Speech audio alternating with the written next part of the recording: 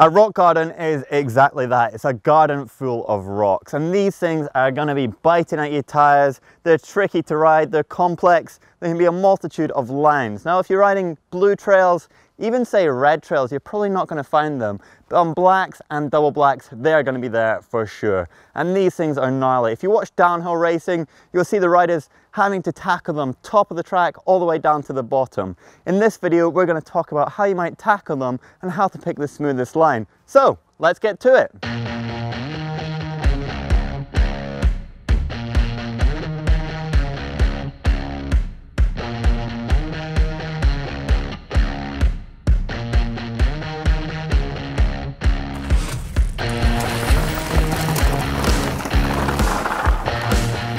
Ooh.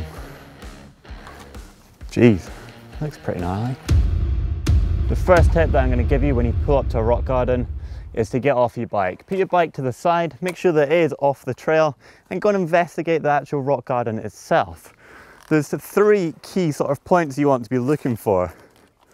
You want to be looking for the most direct line, the smoothest line, and of course the safest line. So let's take a look at this section just down here and see what works out best. On the right hand side of the screen you can see that it's the safest option. It's also the longest way. Going straight down the middle is by far the fastest, but it's got the biggest risk. There's some rocks you're going to hit and it could really push you offline. However, going all the way left is a combination of both. It's a little bit smoother, it's safer, and it is also pretty direct, bringing you into the next corner with a lot of speed. But through this section, there's a couple of big rocks that could potentially buck you on the bike, causing you to get out of the shape on the bike, and if you don't tackle them correctly. So what I really want to talk about here is how you're going to get the correct body position. To demonstrate what I really mean is think of it as if your legs and your arms are locked and fixed in position. Although your suspension is going to absorb some of the biggest hit, the chances are that if your body is not synced and connected to the bike, then you won't be in control. If you naturally use your body to pump and work what is beneath you, then you'll automatically find your flow to get through the terrain in the safest, smoothest, and most efficient manner. So how are you going to get into that loose and relaxed position to tackle those rock gardens? My first point really comes from the heels.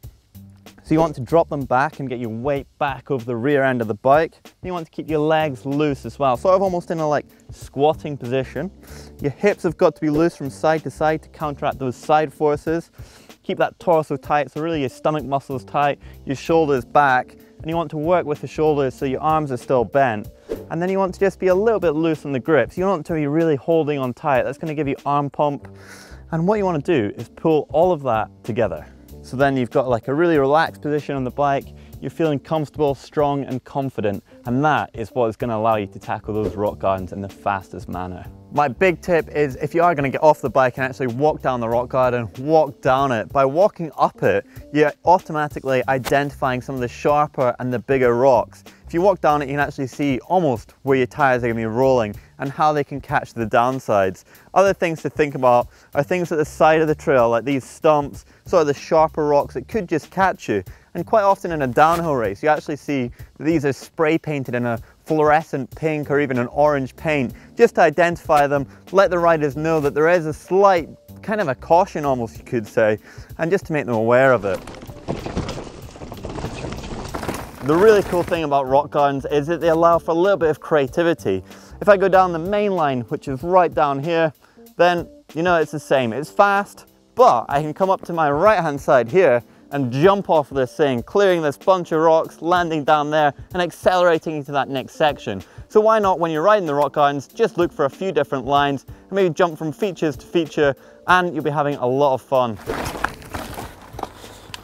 Woo! So there you have it. Some tips for how you might tackle rock gardens. It's all about technique, body position, and of course, line choice. If you want to watch some more videos from GMBN, why don't you click just down there for pro tips with Nico Mullally for riding through rocks. And if you click down there, you're going to get to learn how to pump. And after you've watched them, you probably want to click on subscribe, which is somewhere just behind me right there. And you'll get a great video every day of the week.